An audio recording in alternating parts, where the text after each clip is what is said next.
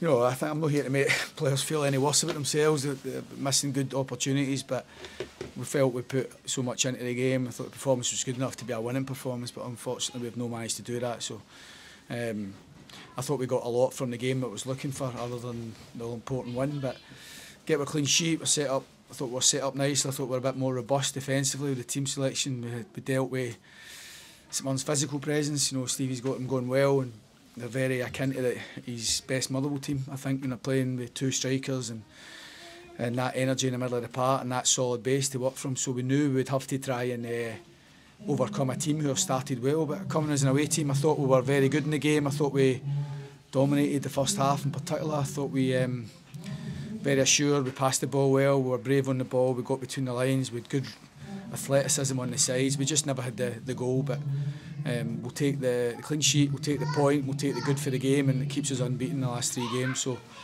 plenty of positives from it.